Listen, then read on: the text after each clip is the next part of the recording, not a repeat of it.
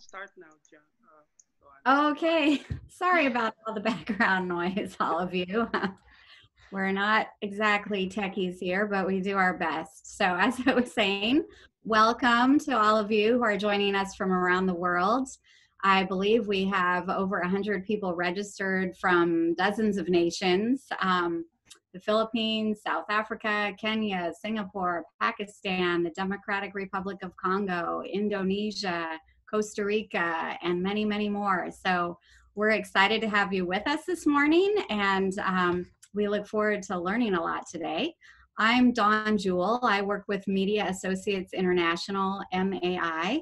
We help train Christian writers and publishing staff all over the world. I'm a communications manager here, also a freelance writer and a nonfiction author. So this morning we are delighted to have with us Christine Kindberg. She is a fiction author and the author of the young adult novel, The Means That Make Us Strangers.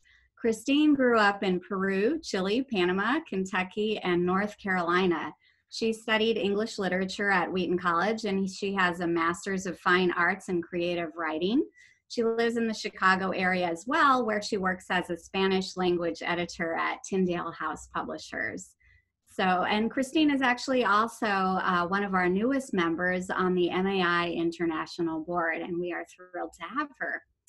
So this morning, I am going to hand the reins over to Christine in a minute, and she is going to share with you the lessons she's learned on how to effectively promote your self-published book for the first 30 minutes. And then I will ask her some interview questions for 15 minutes, and then we will move into a time of another 15 minutes where you in the audience can ask questions of her through the chat box. So today's topic, how to effectively promote your self-published book. Seems like there's a lot of interest and demand in that, especially now. Self-published books have grown astronomically in the US, the UK, and around the world. They account for about 30% of all ebook sales, at least in the largest English language markets today. So we know as authors that getting the word out about our book can feel really daunting, especially as a self-published author when the load of responsibility lies on your shoulders. So today, Christine's going to be sharing with us a lot of helpful tips and tools that she has learned and can pass on to you to enable you to create an effective strategy using the time and resources that you have and feel can best help you reach your own target readers. All right, so before we move on, I just want to give a little endorsement to Christine and her book, The Means That Make Us Strangers. In the August 3rd issue of Publishers Weekly magazine, which is a very widely read magazine, at least in the US, a reviewer called her book a powerful debut young adult novel that, quote, illuminates injustice without being preachy or didactic. So I was impressed, and I did very much enjoy her book, so I hope you will too. All right, I'm going to hand the reins over to you, Christine. Thanks so much for all you have to share with us and being with us this morning. Thanks, Dawn. Thanks for moderating today, and thanks for that introduction too. That was very kind. And thanks to all of you who are joining us. I think yesterday Ramon said there were people from about 21 different countries. That's super exciting for me. I hope that this webinar will be adaptable enough to fit different contexts. That's my goal. So I hope that you'll be able to apply it to your specific context, wherever you're coming from. So let's get started. Let's see if I can share my screen here. And let's see. Is this, let's see if this works. Can you see it now? Full screen? Looks good. Okay, great. So our topic today is how to effectively promote your self-published book. As a little bit of my background, I am, let's see, how do I, there we go. I am an author, as Dawn said. This is my novel, The Means That Make Us Strangers. I love writing. I've been writing ever since ever since I learned how to write. I've always been making up stories ever since I can remember. And I love the business of putting together and the creativity of putting together a story and figuring out who the characters are and what sort of context they're coming from, all that about writing. And that's what I studied as an undergraduate in university. That's what I studied for my master's program. I just love writing. Marketing, however, has been new to me. When I got ready to publish this novel, I realized I had a lot to learn. I knew marketing was something you were supposed to do, but I didn't know where to start or what marketing really looked like. So thanks to a lot of help from friends and a lot of trial and error, I have been able to spread the word about this book so that people that I don't know, they're reading it and enjoying it. And that's been super exciting for me. And I hope that that same thing can be possible for you. So this talk is labeled as being for self-published writers, as Don said, because if you're like me, you came into this knowing very little about marketing and not having much guidance. So that's what I'll try to provide in this webinar, a way of getting started. I am not a marketing professional, but I'm happy to share what I've learned from one writer to another. Hopefully this will give you a head start so you can be off and running more quickly. It is possible to get your hand into the books of more readers, and let's talk about how to do that. When I started, I had two main problems, and I'm guessing you might be there too. My first problem is that I had what I thought was a great book, and I knew there were readers out there who would enjoy reading my book, but how was I going to connect my book to the readers who might be interested? So how do you let readers know about your book is the first problem we'll try to solve today. And then once you have ideas of how to connect your book with readers, how do you not get overwhelmed by all the options out there? There is so much you can do. So how do you focus your time and attention to be most effective and not burn out? To address these two issues, I'll start by helping open up more possibilities for ways you can connect with readers, to give you more ideas to try, and then we'll work on how to narrow down your focus into a strategy that will be effective for you and your book. To start laying the groundwork, I do want to go through a brief thought exercise. If we were in person, or if this webinar was smaller, I would ask for you to actually answer this question. I would love to hear your answers. But for today, I'd love you just to think about your answer to this question. How did you find out about the 3 most recent books you purchased? So think about the 3 books you most recently purchased. How did you find out about them? I'll be speaking mostly, as I said, from my experience as a writer in the US, but my goal is that you can apply this to your context. I'm hoping this question will help. For me, my answer is that one book that I bought recently was by an author who was nominated for the Booker Prize recently, or longlisted for the Booker Prize. I also bought a book from a daily deal list that I subscribed to, an email that I got about this book deal. And I bought a book that was recommended to me by a friend. I would say this list might be slightly unusual. I think I most often tend to buy a book that has been recommended to me personally by a friend. But in this case, those were the 3 most recent books that I purchased. I think this thought experiment is helpful because as we're asking the question, how can I connect my book with readers? We want to be sure to stay grounded in where readers actually find books. So these aren't readers in the abstract. It's where do you as a reader find a book? And more importantly, where do your target readers find books? So it's important to keep in mind that you may not be your target reader. For example, my book is in the young adult category. It's geared toward 13 to 20-year-olds, and I'm no longer in that category. So for me, it's important to know where my target readers are, who they are, and talk to them, figure out how they choose books to read. Where are they finding out the books that they are likely to purchase? In this webinar, I have 2 underlying principles. So the first is put your book where your target readers are already spending time. Find out where your readers are already spending time and get your book there. And then the second principle that I have is that enthusiasm is contagious. You want to help readers get excited about your book. And also, if you're excited, readers will be as well. So excitement is what leads to that, people talking about your book, people spreading the word about your book sort of organically, telling their friends, hey, this book was really interesting. I really loved it. You should read it too. That is really powerful. So enthusiasm is contagious. how do we harness that for the sake of our book, for helping spread the word about our book? But before we get into ideas, let's take half a step back. Especially with self-published book, your marketing will be much more successful if you make sure that you're set up well.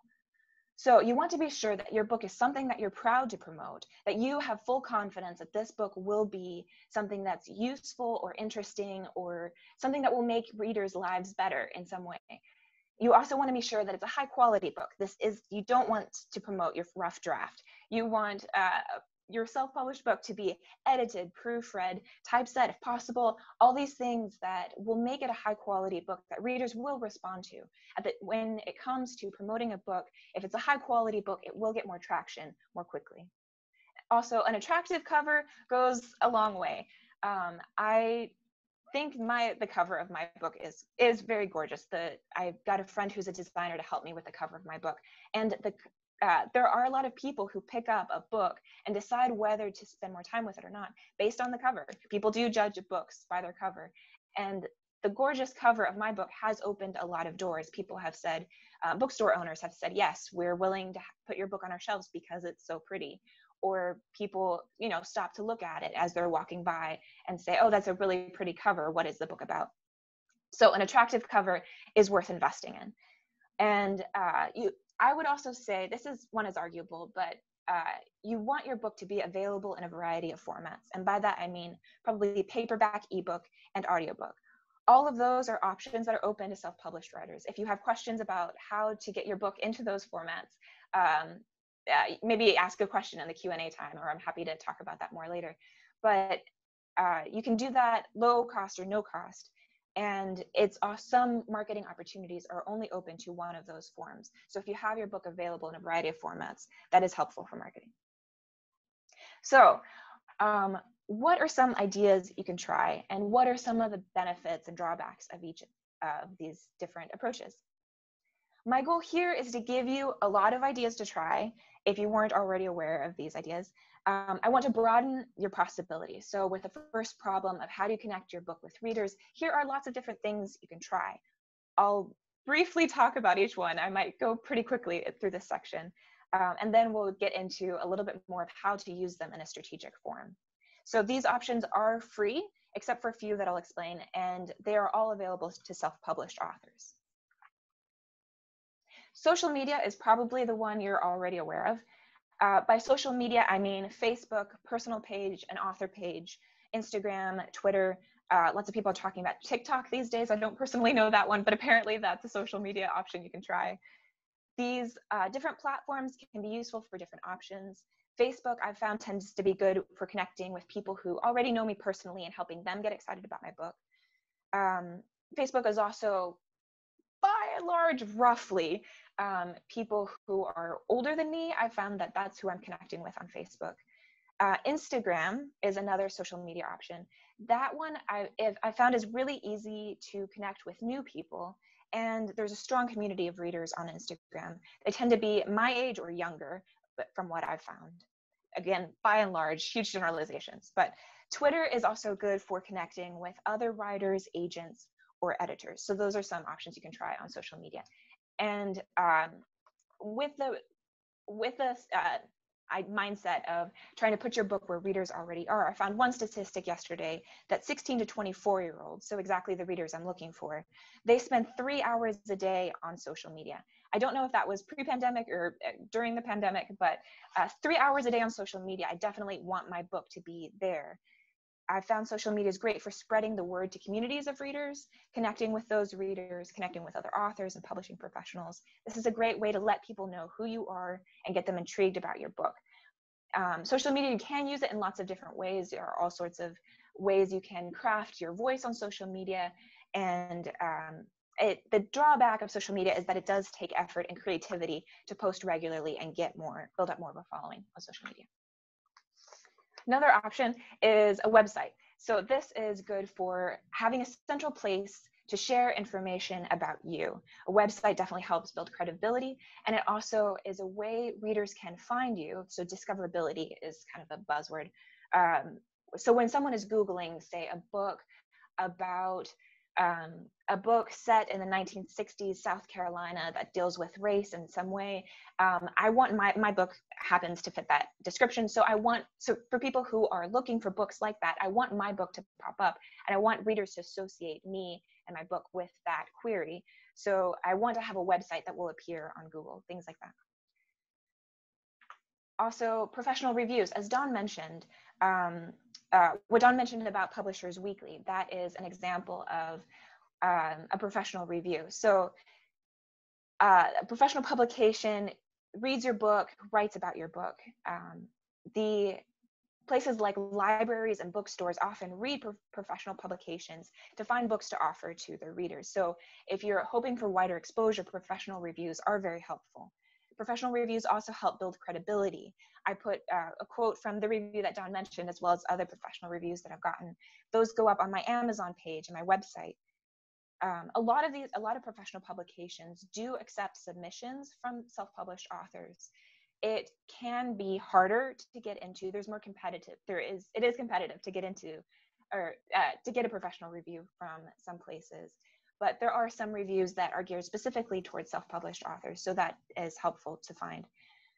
Other reviews have a special self-publishing section. So, and these are sometimes at cost, or often at cost. So you pay a reviewer to look at your book, and then you are guaranteed a review, but it's you don't know what the reviewer will write. So there is still a bit of risk, even if you do pay for a review.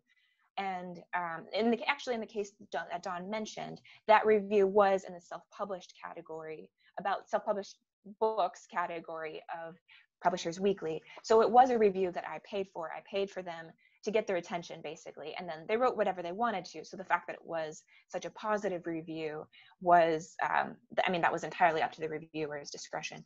And but for me, it was helpful because I got that professional review, and it was in a publication that is widely read. So that was helpful for me, and that is a strategy you can take as well.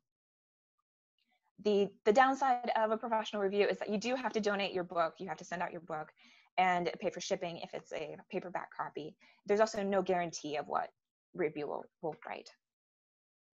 Reader reviews are also very powerful. So when I'm choosing a book to buy, I almost always look to see what other readers thought of it. Even did they think it was slow but beautiful? Does that match what I'm looking for in a book right now? Was it a quick but mindless read? What did they like about it? Is that what I'm hoping for in this book? So Amazon and Goodreads, which I'll talk about a little bit more in a minute, those are two of the most important places for reviews, at least in my context in the United States.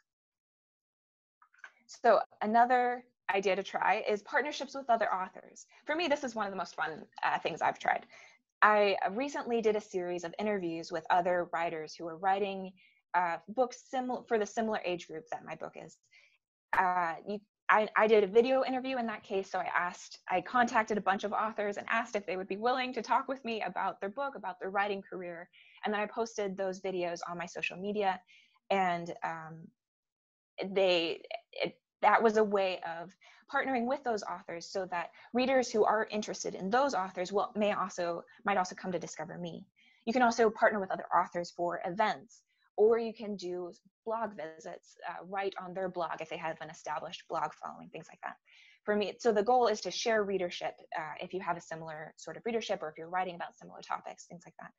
For me, this one is purely fun because I like getting to work with other people, partnering with other people, and I don't see many drawbacks to this. I suppose you could think of it in terms of competitiveness, if you might be dividing readers, but I've found that actually sort of the shared energy, the shared readership is helpful for both people.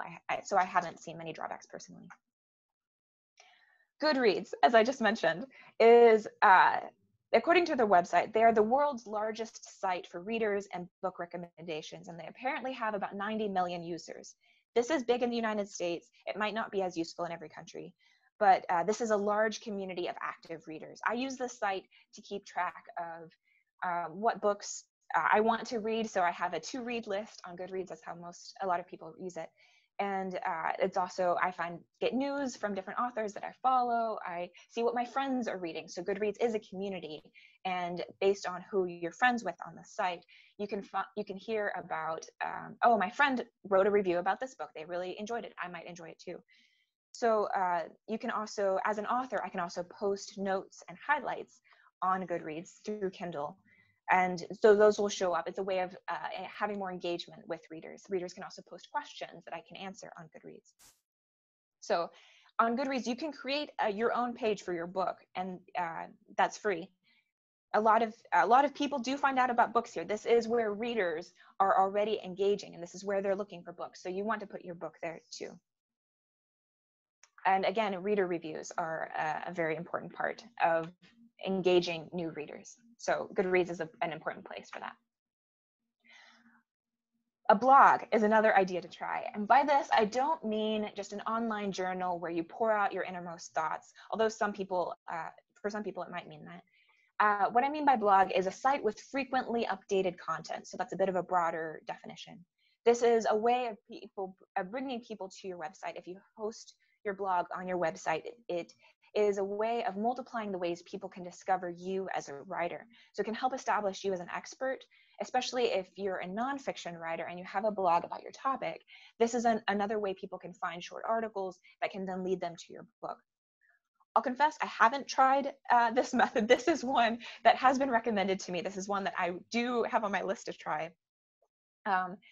And one reason I want to try it as a fiction writer, so things that I might write as a fiction writer are about, because my book is set in the 1960s, I can write about the 1960s, I can write about historical fiction, I can write about the process of writing, different things like that. Short articles that, again, are another way people can discover me as a writer.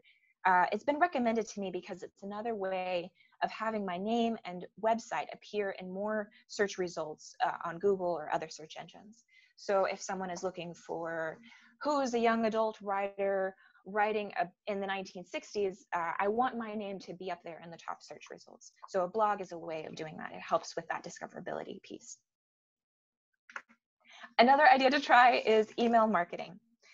An email newsletter, marketing through an email newsletter. So if you can have a sign up on your website, my website has, there's a pop-up that appears and says, hey, please sign up for my email newsletter so you can stay in touch with the latest that comes out. I then send out about monthly or quarterly updates to give people, the latest news. There's, if I've written something, another publication, or if there's a giveaway coming up, that's a way I can let my readers know. Email newsletter is especially helpful for building reader loyalty, to help readers feel connected to me as a writer. And then when my next book comes out, I'm hoping that I already have a built-in audience, a built-in sales for the next book, because they already know me, they've already been engaging with me. Email newsletter is most likely not a first point of contact, but it's a great way of building that excitement in readers, a way of helping them feel engaged and a part of your writing journey. So again, it's like laying the groundwork of sales for when the next book comes out. So long-term view, email newsletter is very helpful. Other publications are another idea. So as I just mentioned, and that's a topic you can write about in your email newsletter. So you can publish a different piece of writing in a literary magazine, maybe, or a magazine about craft, or another blog. So for example, I had a piece, I've written a few articles since my book came out. I've written a few articles about sort of personal experience, narrative, nonfiction, and that I have published in a few different magazines. I've also published a short story since then. So each of those publications are more ways people can find out about me as a writer. And in the bio section of that publication, I can say, and I've also written a novel. So if people enjoyed what they just read of that short piece, then they can go find my novel. And it's another way I can establish myself as a writer. The publications, so as I was writing shorter pieces, I was sending them out to publications where that were already connecting with my target readers. So this was another way of finding where my target readers already were and putting my book there. In-person events is another idea. This is another personal favorite of mine. So when my book came out, I I knew that something that would be fun for me, something I would really enjoy, was to have a big book release party. So at a cafe nearby, I rented out a room, got food, got people to come play, friends to come play music. There were games, and there was a photo corner, and there were contests. So all sorts of ways to make it fun for the people who came to help me celebrate the people who had helped me along the journey, but then also people who were excited to come celebrate with me about my book. And it helped them get talking about my book. So if someone asked them, oh, where were you Saturday night? They could say, oh, I was at a book release party for this book. It looks really good. Maybe you should read it too. That was my goal. And it was really fun for me too. So that was one of my personal favorite things that I've done. There's also, I've also done book signings at bookstores, library events for, here locally, there are a few different the different local libraries host a type of event that's like, they call it for local author fest. So different local authors are coming together for an in-person event, and then readers come and discover all these authors at once. So that's been another favorite of mine. This is, again, helpful for getting people excited about your book, that in-person energy. I enjoyed that way of communicating enthusiasm, is in person. And it can bring in readers, especially if you do it in combination with another author or at a venue where people are already spending time. Bookstore connections are another idea. As a self-published author, you can ask bookstore to put your book on their shelf. Many independent bookstores, at least in the United States, will let independent authors put their books on consignment in their bookstore. So that means that often bookstores will have sort of a form to fill out, and you tell them about your book. It can be somewhat competitive. So again, here is where having a quality book, having professional reviews, having a gorgeous cover is really helpful. It'll be more, bookstore owners are more likely to want to partner with you if your book seems really high quality. So if you put your book on consignment, there is a cost with that. Usually I found it's about $25 or so to put your book on consignment. So you're sort of renting their shelf space. And then bookstores do get about 40% of sales, seems average for what I've seen. But again, bookstores are where readers are often looking for books. And so you want to put your book there so they can find it. One drawback, so with bookstore connections, one thing that I have learned is that if you self-publish your book through Amazon's platform, some independent bookstores will be more reluctant to carry your book. So that may be a hurdle that you have to face, but keep asking, keep broadening your network of bookstores to find places that will carry your book. Contests are another way you can get out the word about your book. So I've submitted my book to several contests that are open to self-published writers. Right now, my book is a finalist for, there's an award called the Selah Award. That's a Christian writing conference, has an award for different types of books that were published. Mine is a finalist in the young adult category. And so this is a way that people who follow this award can find out about new books that have been published. That was a contest, that's one of the ways that I found out about one of the books that I most recently purchased. So I do think contests can be helpful. The drawback of contests is that they can be costly. I've seen entry fees that are anywhere from $30 to over $100. I would advise maybe staying away from the ones that are more expensive. But again, contests can bring attention to your book and help build credibility. It can be great to put that seal on your book cover or on your website to say, my book won this award, you should read it. That can be helpful for drawing in readers who are checking out your book. Press release is another idea you can try. By this, I mean a newspaper or magazine announcing the publication of your book. So this is probably a short, several hundred word press release, news article that you write and then send out to publications like newspapers or magazines. This was probably most effective if the publication already reaches your target readers. But one thing I have seen some fun, it is fun when your book appears. So this might not necessarily be where most readers are looking for books, but it can be another way of spreading the word to build that feeling of, I've been seeing this book everywhere lately, I should check it out. One fun story that I have with this is that I sent out a press release to different magazines and different newspapers when my book came out. And there was a magazine, a local magazine that's published here in this area where I live, that they decided they wanted to publish a short bit about it, just a paragraph about my book. There's my book cover and a short paragraph about it. And my book ended up on a page with, I think, 3 other books on their like sort of book reviews page, and it's right across from a full page picture of the Jonas Brothers. So I suppose that was reaching more likely to catch the attention of my target readers. It was not a magazine that I thought would be effective, but I thought that placement was particularly funny, and I was happy to see it there. So advertisements are another way you can get out word. This is paying for your book to appear somewhere. People will be searching on Google, say, or Amazon, in my context in the US, or if you want your book to appear on Facebook, Instagram, Goodreads, or another site, you can pay for your book to appear.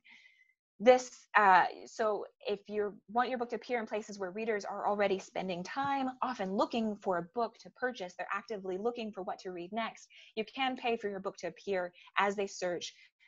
It can be sort of a paid review or paid search result that appears at the top. Especially on Amazon, there's a quick transition from searching to buying. However, an advertisement does come at a cost. So you can get started, get good traction with, say, $100 to $200 a month, depending on the setting you choose. These advertisements will also learn from you and improve over time so that your results are better, but that does require more money invested over long term.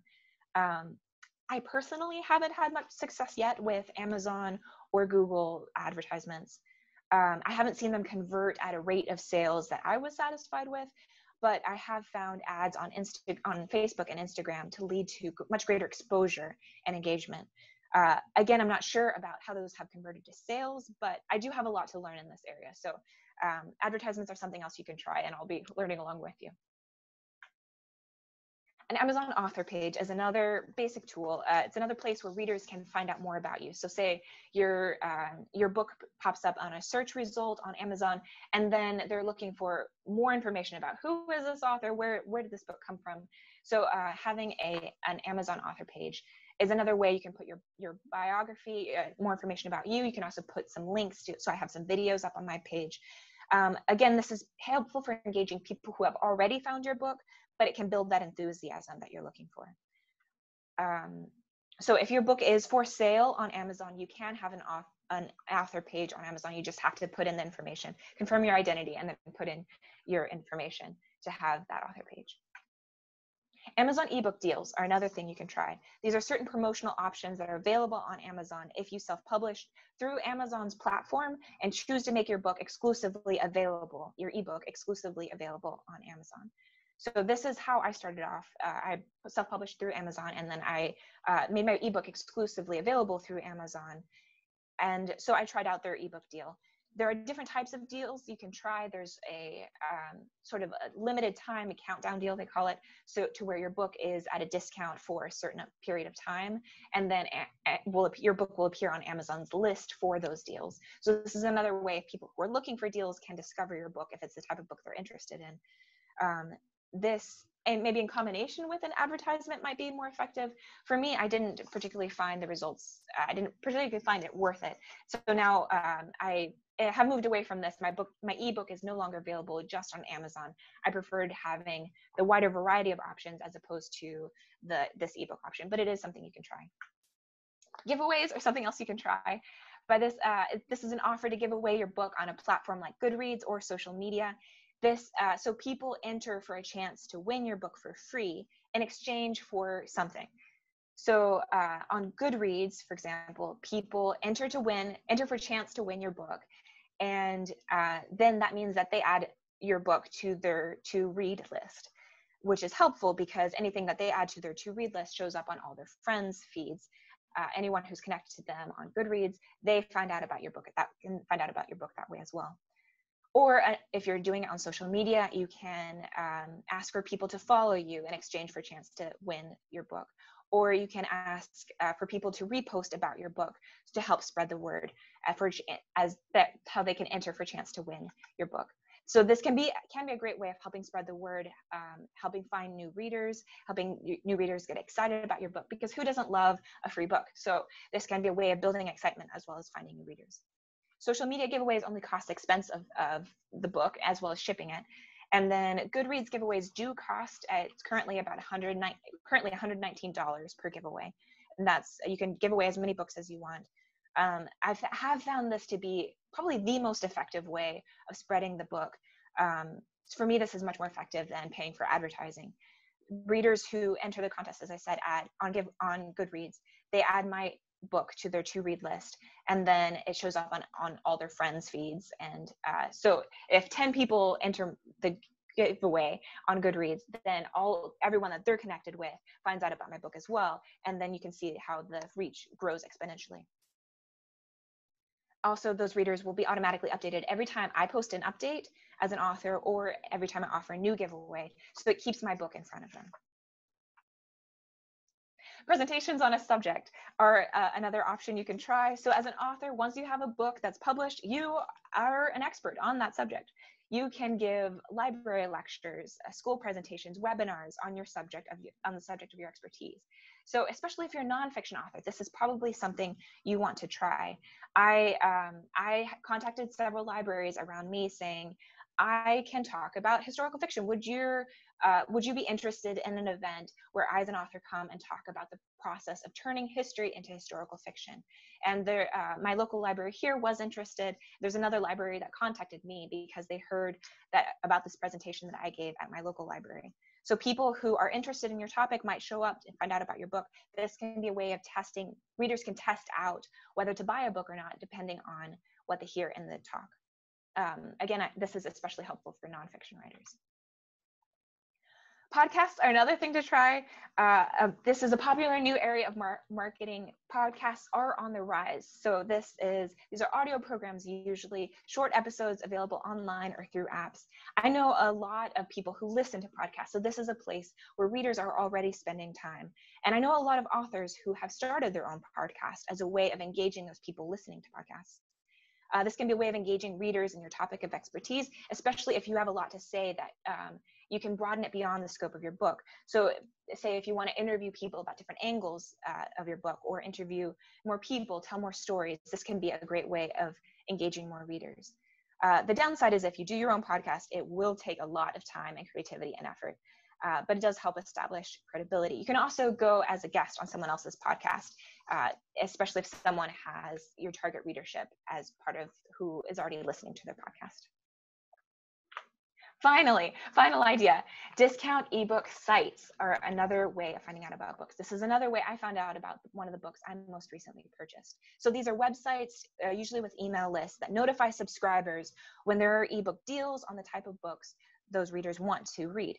So BookBub is the main one. It has over 10 million members, according to their website, but there are also lots of other sites like this. So these are effective. Some of them are more effective than others. I've found that the more effective ones require payment and are competitive to get into. So for example, BookBub, I've submitted my book to them, I think 3 different times, and they haven't been interested in it so far, but I'm gonna keep trying. There are also lots of other free ones that my book, I tried my book on a few free ones, but I don't think my book was, the people who had subscribed to those lists weren't as interested in my book. So it's helpful to pay attention to what types of books are already on those discount ebook sites. So you will be offering your book for a discount, say 99 cents, $1.99, $2.99. Those are typical discounts, at least in the US in my context. But this is where readers are already looking for books. They're already in the purchasing mindset. So it can be helpful to get your book there in those places where they're already spending time.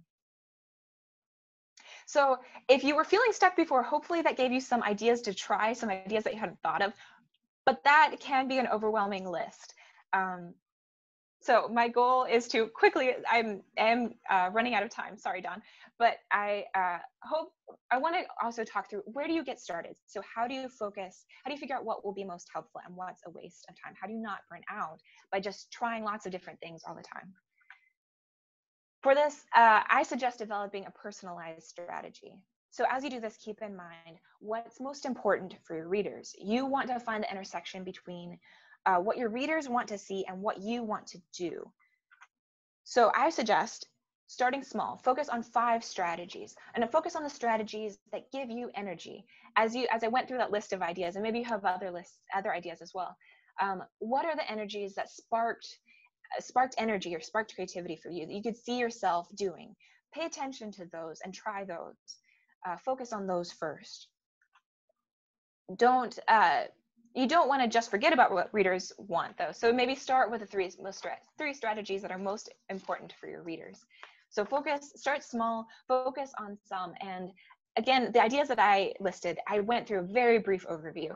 So it will, on the strategies that you want to focus on, find out more, ask how to do those strategies effectively. But start small and focus on strategies that give you energy, so that will be more, not the ones that will be much more difficult for you, but ones that you feel naturally drawn to. Start there. And also set clear goals so you know when you've done enough. So set goals in terms of how much revenue you want to reach through sales, or exposure. How many new readers do you want to connect with? And then define your limits for time and energy. So how much time do you want to spend on marketing each day? How much time do you want to spend on marketing on this particular project? How much time do you want to spend long term? Or how much money do you want to spend? Those are important limits to keep in mind as part of your strategy as you're trying to focus your energy. Also, another tip that I would say is to find writers who are doing a good job and copy what they're doing. Get ideas from other writers that you admire what they're doing in terms of marketing. So what might this look like? If you're an outgoing fiction writer, maybe this means maybe you can do something on social media. And so number one here, I'm actually combining social media with what I labeled as partnering with other authors. So maybe challenge other authors to social media dance or singing contest. Maybe host a large book release party. Ask for reader reviews from 200 people you know personally. Ask to do a book signing, bookstores in 6 different cities. Volunteer to give presentations on writing at 5 schools. So these are all things that as a fiction writer you can probably do. What sounds fun to you, what will help build your enthusiasm as well as enthusiasm of readers. Again, enthusiasm is contagious. So notice that these goals are specific. There's specific numbers in there: 200 people, 6 different cities, 5 schools. And the more specific your goals can be, the more likely you'll be to reach them. And also, again, pursue ideas that sound fun to you. Look for what will engage the types of readers you're looking for, what will probably be fun for them, and what sounds fun to you. On the other hand, if you're a nonfiction writer and maybe you're shyer, something you can do with social media is to post favorite quotes. That feels a little less invasive, maybe, for a lot of people. If you don't enjoy putting your life out on social media, this is something you can do to put something on social media. Maybe you can enter 6 contests, send your book to 6 contests. Interact with 10 reader groups on Goodreads. This is a place where you can interact, not in person, but through online, through where readers are already spending time. You can start building those connections with them. Maybe you can interview through email similar authors for a blog series, or publish 3 essays on a subject related to your book. These are, again, ones that aren't necessarily, don't require a lot of in-person energy, but are things you can try online. As you develop your strategy, I would suggest don't forget the essentials. So there are some things you probably want to do, whether they sound fun to you or not. For this, I would suggest having a website. Again, a website is a great way of building credibility. This is where you can let people know that you exist as a writer. This is where you can have a central place of information about you as a writer. So website is probably an important tool that you probably want to spend time developing. Again, social media presence. The type of platform you choose can depend. Maybe you don't need to be on all platforms, but maybe you want to focus your energy on one specific one. But I do think you probably need to be on at least one social media platform. And then reader reviews are the other thing that I would say you probably need to put in effort to get, regardless of whether it sounds fun or not. These are very helpful in terms of, as readers are judging whether your book is worth spending time on and energy on or not, they will read other reader reviews. And this is a great way of getting people excited about your book. Okay, very briefly, here are a few things that I found out about in my process of working on things, tools that ended up being very helpful for me. marketing works best when it looks good. So Canva is a free tool that's available online and as an app. It helps with all those design aspects of social media posts, or actually this, the presentation that I put together, these slides I put together on Canva. So in terms of the font and the colors and all that, there are all sorts of templates on Canva. It makes your design work much simpler. Squarespace is what I used to develop my website. Canva is a free tool. Squarespace can be free, or you can pay depending on what you're looking for.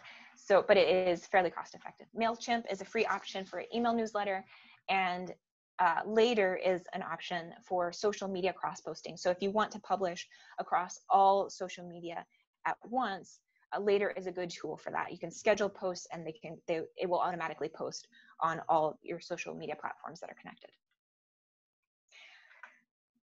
So to sum things up, I encourage you to take a first step.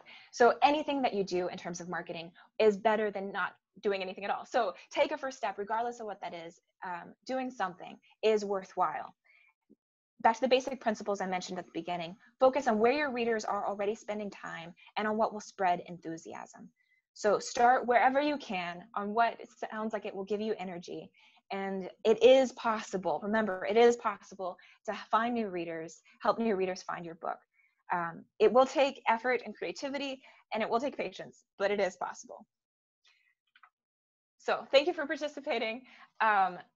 Let me know if you have other questions, or if you have other methods that you want to try. Here are some ways you can connect with me, and there's my website on there too. So Dawn, I know I went over time. I'm sorry. I hope that didn't get into your questions. I'd still love to hear, what questions you had. That was a lot of great ideas, Christine. Thank you so much for sharing.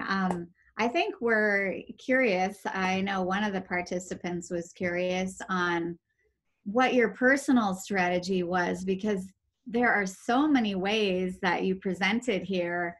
How could you have, I know you have a full-time job as well. So yes. How did you manage to do this on the side? Could you give us an illustration of what your own strategy was, or what you think it should have been in retrospect if you didn't have one at the beginning? Yeah. Oh, that's a good question. Let's see if I can remember what I had 5 things that I was focusing on. Let's see if I can remember what they were. One was to appear on 3 different podcasts. One was different podcasts invited me on as a guest. I contacted some podcasts. One was to publish, I forget what number I chose, 3, 5 different pieces of my writing, so short pieces of my writing in different publications. So I tried podcasts, I tried other publications, I tried press release. I'm trying to remember now what else I started off with. Book release party was another in-person event that I used, and now I can't remember what my other one was. So starting off, I did have 5 tactics that I was focusing my energy on those 5 approaches as I was getting started. Oh, professional reviews. That was the other one that I started with.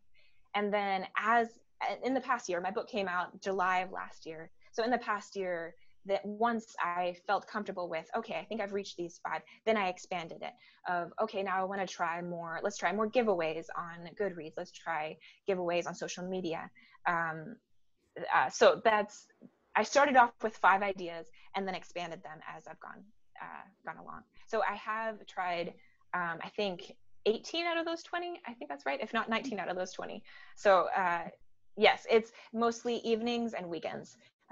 This has been, writing is my passion, and I knew that I wanted to put in a good effort during the first year of my books. After my book was published, I knew I wanted to put in a good effort during that year. So it's sort of all in. This is what I've been doing a lot of energy has gone toward this. So that's been my personal strategy in terms of setting limits. That's something that I'm working on that as I move forward. Great. Okay. Thank you. Have you seen results in terms of sales from all that energy you've put into marketing? I have. Yeah, it's so I mentioned at the beginning, I'm not a marketing professional. I'm even less of an accounting professional. So in terms of, and also this is the part of marketing that is a growth area for me.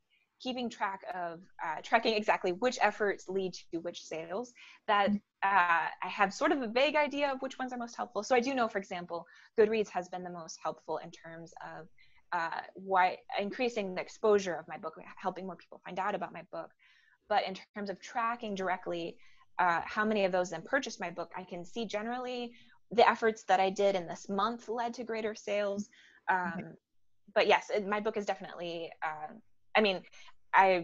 after the first 2 weeks or so, everyone I knew who was purchasing the book to support me personally, they'd already bought the book. So basically all the sales after that have been through marketing efforts, through the promotional push that I've done. So I hope that answers the question. Right. Yes. All right. We have a lot of questions from participants already. So I just want to start. I don't think we have time for all of them, but let's take a stab here.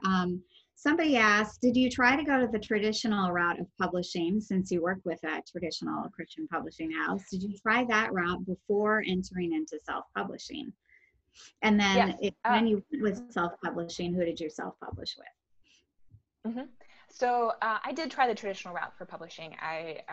Because I work at a publisher, I see all the work that a publisher does. I think traditional publishers can be great partners with a book. But in my particular case, I sent out my book to a number of agents, and I got a lot of feedback of my book was good. They enjoyed reading my book, but they didn't know. So I was trying the traditional route of agents who then send it to an editor at a publishing house. And a lot of agents were telling me that they didn't know of an editor who would be interested, or because of the topic of my book, they were afraid to take a risk on it. So my book, in the US, race it's a very hot topic right now, but especially a few years ago, as a white writer writing about race, it is, a lot of people were nervous about that with my book. So I got enough feedback from, in particular, professors in my master's program in my grad school, as well as other writing mentors, people who told me this is a good book. We don't understand why it's not being picked up. And so people who encouraged me to take the risk and self-publish it myself. So because I believe in the book, I was willing to do that. And I knew it would take a lot of effort in marketing. I knew that would be I would have to put in a lot of energy. So I knew going in that marketing was going to be something I would spend a lot of time on if I wanted to self-publish my book. But I was willing to. So I did self-publish through Amazon. I built my own imprint. So my book does have a logo on the side, which is, it helps lend the book credibility. So someone picking up my book, I also got professional help in terms of the cover design, in terms of typesetting, because I work in publishing. I do have lots of friends who were willing to help me, thankfully. So I was confident I could put out a high quality book. And then the Amazon self-publishing platform, Kindle Direct Publishing, was fairly easy to use. It's also pretty easy to mess up. So I started off doing some things on my own and quickly realized I needed help. And so but it did end up being a useful platform for me. Okay, great. That's really helpful. So we have a question here from R.D. Roberto in the Philippines, which I know is a big question for many self-published authors. So when you are a self-published author, it's really one of the most difficult things is to determine objectivity on how you know that your product, your book is quality. How can you set yourself up for success that way? Are there any specific steps to take to ensure that your book is high quality before you publish it? Yes. So one of the pieces of advice that I most frequently give is both for traditionally published authors as well as for self-published authors, have a writer community. So people who are reading your book as you're developing it, and people who read your finished draft and give you feedback on it. So be sure that you're connected with other writers who will be reading your book and helping point out some of your blind spots, helping you develop your writing and produce something that's high quality. So that's the first piece of advice I would say, is make sure that you have other writers reading your book, giving you feedback, and or other readers giving you feedback on what the experience is like with your book. And then I would say it's worth finding an editor and asking, investing in amount of money and paying a professional editor if you can afford it, or if not, finding I really would advise finding a professional editor, because that sort of help is, I think, invaluable. I mean, I work as an editor. I suppose I am biased, but I mean, I needed an editor. I am an editor, but I needed an editor for my book. Mm-hmm. I think everyone benefits from having an editor who will be engaging with the content and saying, yeah, this needs more development, or this idea didn't make sense. If you really can't afford it, at least have a friend who's gifted in those areas look at your book as a favor. But I would suggest investing money in that. And then also, I invested in getting a professional designer to work on my book cover, and that has definitely paid off. That was a worthwhile investment, I found. And then the other thing is that I did find, well, I asked a friend who was a professional typesetter, and I did. I was very grateful to, and did give a small gift of appreciation to, but did the typesetting for my book. So it's a professional experience. When people pick up my book, it looks like a professionally done book because it was professionally done. It just happens to be self-published. Okay, so it sounds like your investment paid off, and there definitely is an upfront investment in making sure it is quality by working with and hiring professionals to oversee those parts of the book that need overseeing. Yeah, I do recommend that. Yeah. Okay, that's helpful. About getting an attractive cover, we have a question from Sandra Chambers on if you have any recommendations for how or who to hire to get an attractive book cover for a reasonable cost. Oh, that is a great question. I know there are sites out there that can connect designers to authors. I think one of them might be Fiverr. Mm-hmm. Yeah, I know. I'm thinking there are other places. So like writer associations or writer magazines, like the Writer Magazine, or other places like that, are places where designers can post sort of their profile, or Publishers Weekly, actually. Booklist is the self-publishing part of Publishers Weekly. And there are designers who I think can advertise on there or can post their information on there. In my case, I was fortunate that I have a good friend who had read my book. He was part of my writers group, and he is a professional designer. So he's the one who did my cover. So I didn't have to go out there searching for it.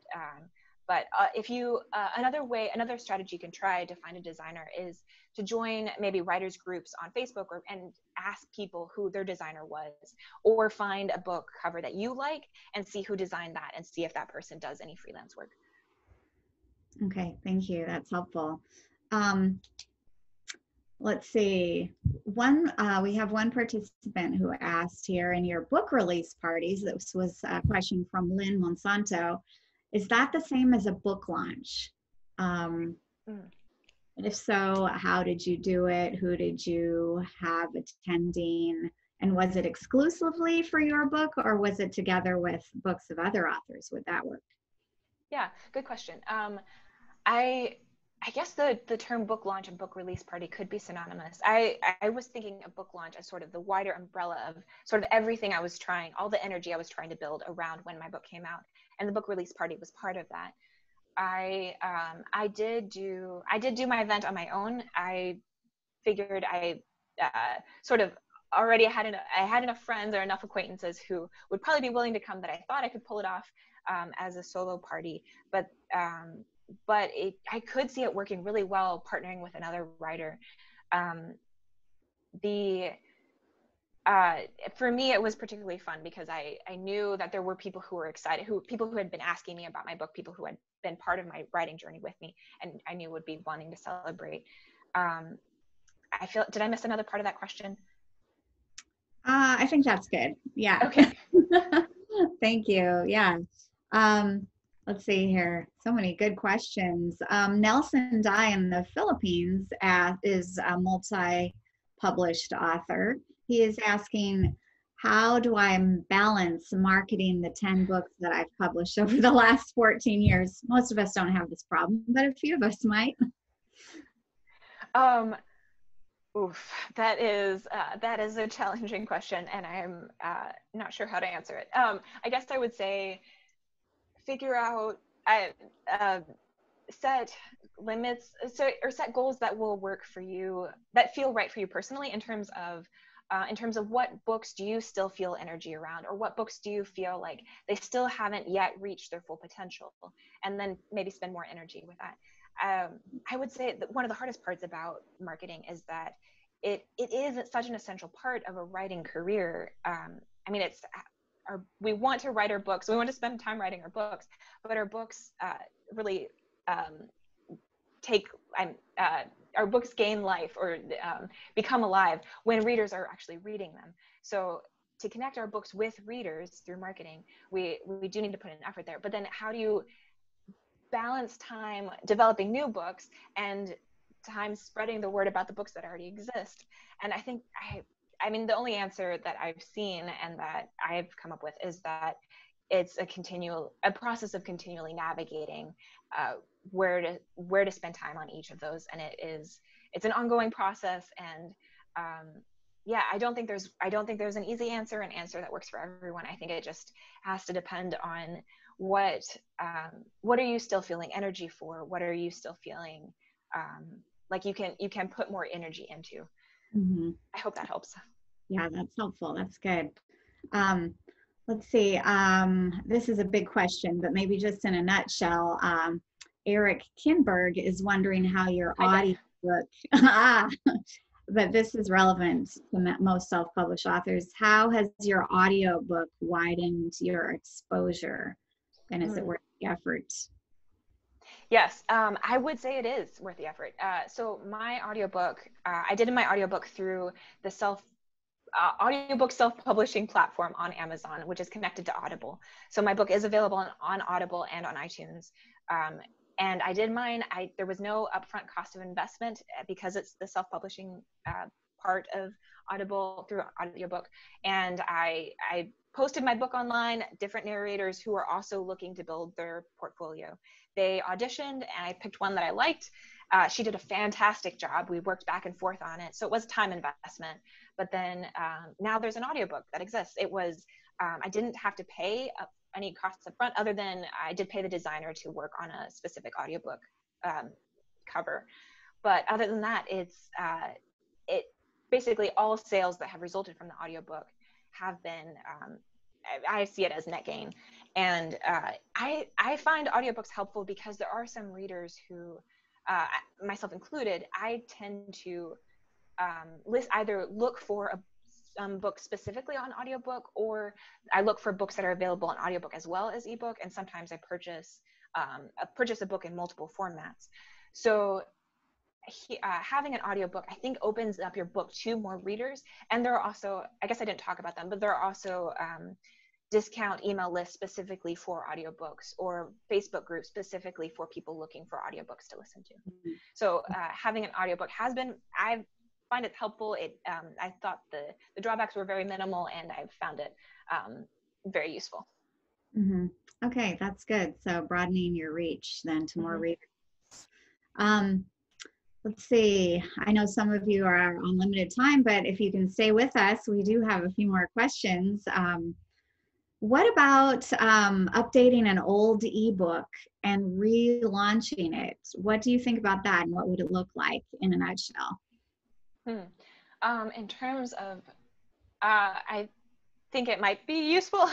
I guess not knowing the context, I'd be curious to hear more about that in terms of, I mean, it sounds like if updating an old ebook it must be a project that you still have energy for. So I'd say do it. I mean, I don't see what the drawback would be necessarily. And I think relaunching can be a way of building more energy. It can be a way of having sort of a fresh start, and having sort of starting over with marketing and saying, especially if you have a new cover or something like that, that can help build energy, make it actually look new, make it seem like you have something new to offer. And I think, I think it would be worthwhile. I hope that helps. Okay, great. A lot of, Artie has another question. Many authors who are shy and averse to self-promotion, especially on social media, might wonder, is it better to hire someone else to promote your book or outsource the promotion part and just focus on writing? Exactly. Interesting. Yeah. I find that an interesting question because I do find it a tempting option. There are a lot of days where I feel like this would be so much easier if I could just outsource this, pay someone else to do this.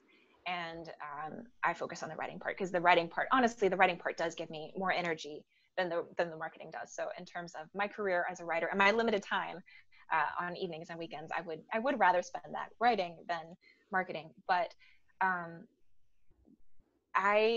I would say maybe if you have the money and you're willing to invest the money in that area, it might be worthwhile to try. For me personally, I felt like I haven't been willing to invest the amount of money that I think it would cost to pay someone else to do the promotion.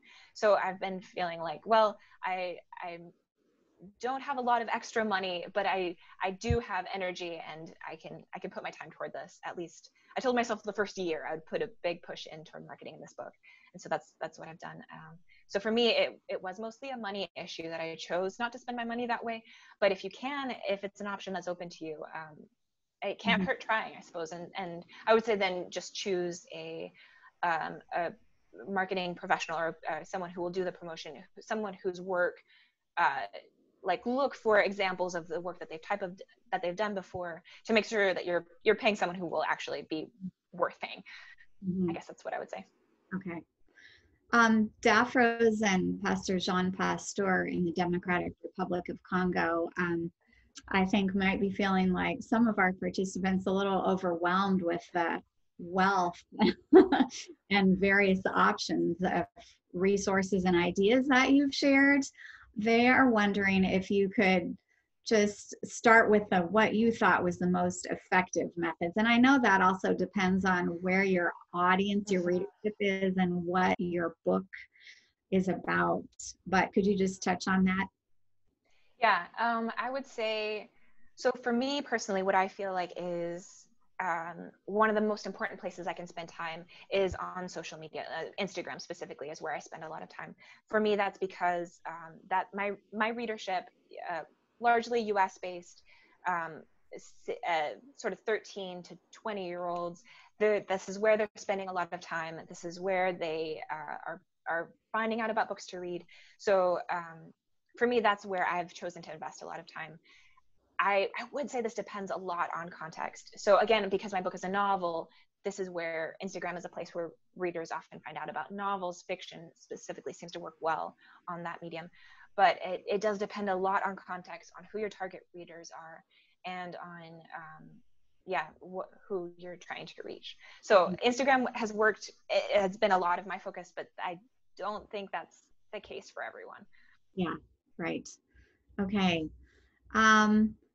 So we have a question from Alemayu Mamo. I'm not sure what country, but the question is there any hope for self-publishing non-English books? And since you are a Spanish language editor, perhaps you can help address that for a discouraged self-published author. Yes, I do. So a lot of what I've talked about is specifically for an English-speaking market, because that's who I do write in English. I edit in Spanish, but write in English. And so a lot of the research I've done has been for the English language market. But I do see a lot of the tools I talked about too, I guess, are specific to, so things like the discount ebook sites are specifically English related. But I have seen some of those tools are in development for other languages. So for Spanish, I'm starting to see ebook lists, or for example, as an audiobook, I get emails about audiobooks in Spanish. I'm starting to see more of those. So, or things like, Amazon is a probably US based site, well, international, but maybe larger in the US than it is in other countries. And that does have lots of different languages. So I would say, again, I think this is where the question of where are you finding out about books, and where are your target readers spending time, and how do you put your book there? I do think there's hope. I think if there's, I mean, book sales and book marketing is a tough business. I mean, I work at a publisher. I hear for traditional publishers, it's a puzzle that people are continually trying to figure out. So it can be discouraging. It can be hard, but I do think the effort is worthwhile. I think the effort is, I think however much time and energy and creativity you put into marketing your book, to figuring out where your reader's spending time and how do you get them excited about what you have to offer, I do think that will pay off. Mm-hmm. Yeah, and I think also you'd be doing a service to your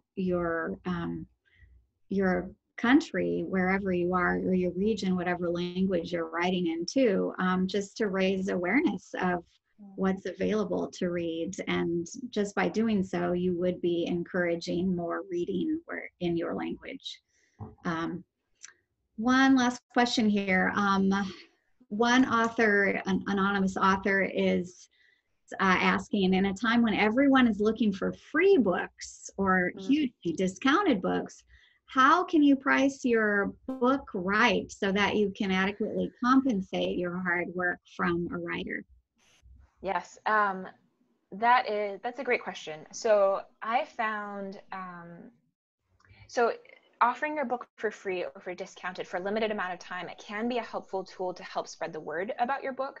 So I would say don't write them off completely. And that, so for example, offering your book for free for one day, that's a way I've gotten my book to a lot of new writers. I mean, not a lot of new readers who might not have heard about my book otherwise. And then if I can get them excited about my book, then they can help spread the word. So it can be useful tools. So don't discount them completely. I mean, don't write them off completely, but we are looking for a way of making this sustainable financially as well as, emotionally. And I think the figuring out the pricing, that is another thing that really does depend on the type of book that you have. So for example, a novel will probably be priced differently than a nonfiction book. If it's for young adults, it might be priced differently than if it's for adults. If it's a thriller, it might be priced differently than if it's literary fiction. People will expect to pay more or less for different types of books. So I think this is another one it's hard to give a general answer, and I'm still playing with this as well. Currently, my ebook is priced, I think it's $5.99 on Amazon, and I'm playing with that. It's I might get more sales if my price was lower, but that's a price that I'm comfortable with at the moment. I did start off with it being at a higher price, and then I have lowered it in the hope of attracting more readers.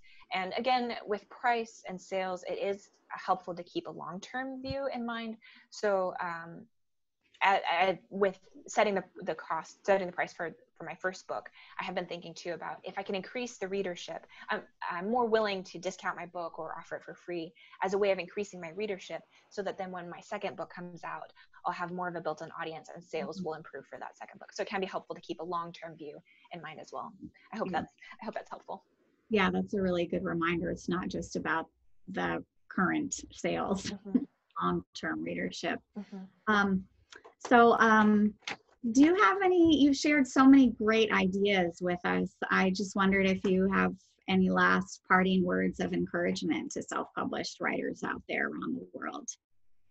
I think what I most want to encourage you is to try something with self-publishing. I do apologize that this was probably overwhelming in terms of the amount of ideas, but find something that is something to try, whatever it is, and to start with that, to take a first step and start with that, because any effort you do put in toward marketing is better than doing nothing at all. So I think whatever you do in terms of this area will be helpful, and I do encourage you to try it.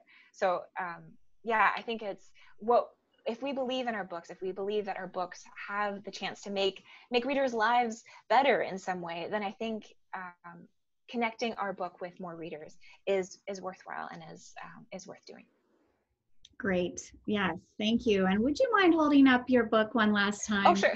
Here it is. Yes. It's a beautiful cover. The Means That Make Us Strangers. And available on Amazon, or we can go to your website, christinekindberg.com. So Thank you so much. We also want to invite you all to register for our next webinars. Christine is actually going to be presenting this content again, but in Spanish. So if you speak Spanish and would like to review, or if you have Spanish-speaking friends who might be interested, please help spread the words. That will be on September 15, and you can go to our website to register. It's actually not up yet, but it will be soon. LitWorld, L-I-T-T, world.org. And then on September 9th, we have another very relevant webinar for self-published authors, or even going with a traditional publisher, how to edit your own manuscript with Po Feng Chia of our Daily Bread Ministries in Singapore. So we hope that you'll join us for more. MAI is a Christian nonprofit supported by people like you. So if you enjoyed today's webinar, we invite you to consider praying for our ministry and even donating $5 or $10 to support our training. And actually right now, your gift might be doubled by a generous foundation. So thank you so much today, Christine, for your patience and just for sharing your heart and your passion with us. And I know I look forward to reading more of your work as it comes out. So thanks again, everyone. And we look forward to seeing you next time. Don't forget to check out all of our other resources available to writers and publishing staff on our website, and follow us on social media. Thanks so much.